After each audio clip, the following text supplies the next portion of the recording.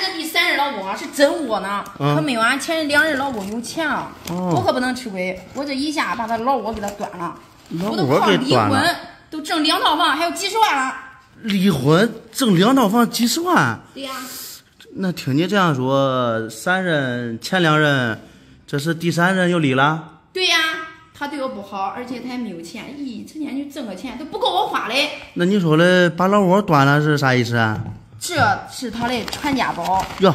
他之前都给我说过，说生孩子给我，现在没有生孩子，他老是催着我生，我不想生孩子，生了孩子不算身上了吗？我跟他离婚，还叫我生不叫？现在离过没有？离了啦，这东西我都偷给他带走了。有啥事啊，美女？你确实把人家的老窝给端了。这个啊，这都是传家宝。首先，先看你这个50两的大银锭吧，特别漂亮。五彩包浆，而且啊，质口特别清晰，光绪年月，规划成厘针。这个就是当时的官锭。官锭啊，一般都是做税收用的，所以说啊，它的数量特别少，只能官家能找。而且啊，研究官锭的话，也能研究出当时当地的经济比商锭要高很多。因为商锭的话，基本上有名的商号都能做。俗话说得好，物以稀为贵嘛。然后再看你这个蜂窝，首先这个彩非常漂亮，而且啊，你这还有金属挂底。金属挂底啊，在银锭里面特别少见，所以说啊，会为它升值。但你这一个啊，目前给你看到17、8万，没任何问题。咦，都值17、8万？17、8万还少吗？普通老百姓家能传下来一个铜钱铜板都不错了。其次呢，再看你这都是银元吗？这多少个？这300个。300个？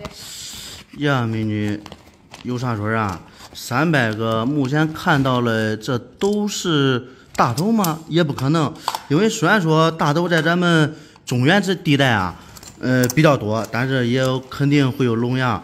是这样，美女，咱就按最普通的300个大头算，因为大头啊是银元界的基础款，被称银元之王，一个1000没任何问题。但你这300个，你算多少钱了？保底30万，而且啊，我说的是最普通的版别。如果说有贵的版别的情况下，比方说8年、赵忠、大清，一个几千几万都有可能啊。咦，那这一回可搂住了，这可比俺前2任还强了呀。是这样，美女啊，我跟你说这么多啊，就是让你知道它的价值，而且啊，价值高，又是人家的传家宝，对人家意义非凡。你们要是离婚，好聚好散，把这个婚内的财产分割一下，情有可原。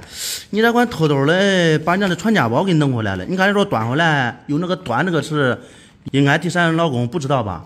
咦，他知道不知道有啥准？我没有要他的房子，已经非常不错了。再说了，我给他结婚4个月了，老娘也不能给他白玩啊。是这样，美女，你这个3观啊，确实不太对。你这个东西啊，而且来路不正，确实不能要。